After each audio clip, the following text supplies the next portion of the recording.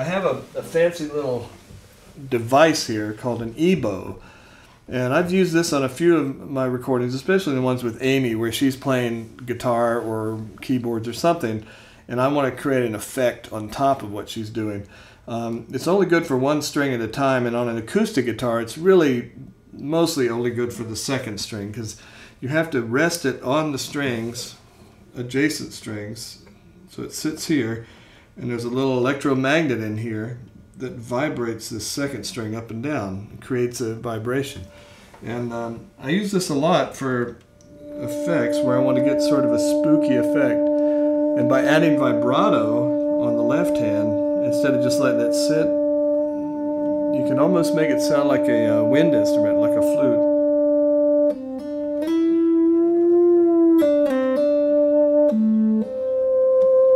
And picking up the higher octave is kind of fun. And it's kind of the same thing that we were doing with our thumb there. If I move this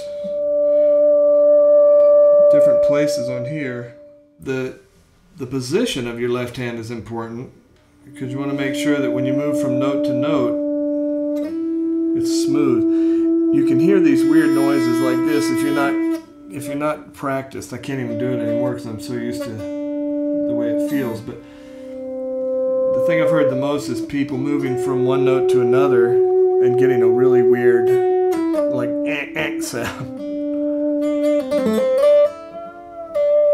Now there I picked up another harmonic by accident, but that's always kind of fun. You never know when that might happen.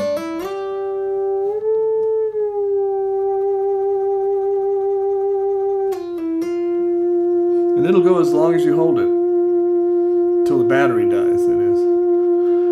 And there's a switch on the back of this model that allows you to pick that higher harmonic automatically.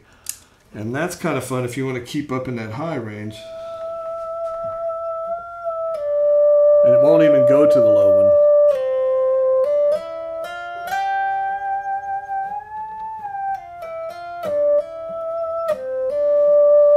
It almost sounds like a flute when you're in a mix.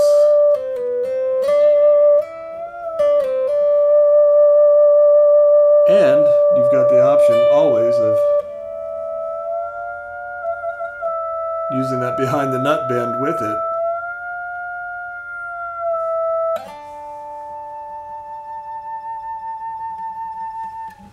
So I think if I think these cost about $80 or something. I don't remember, but I've had a lot of fun playing with them, and sometimes I'll get lost just playing on one string like that. And it's kind of good practice in a way for your left hand to have to play on one string without plucking and just find the melodies like that, So so there you got harmonics, you've got the natural reverb, the overtones, and then the ebow, which took into consideration all of that, which, if you were listening carefully, I'll show you again, without touching these strings, the ebow is creating its own reverb too.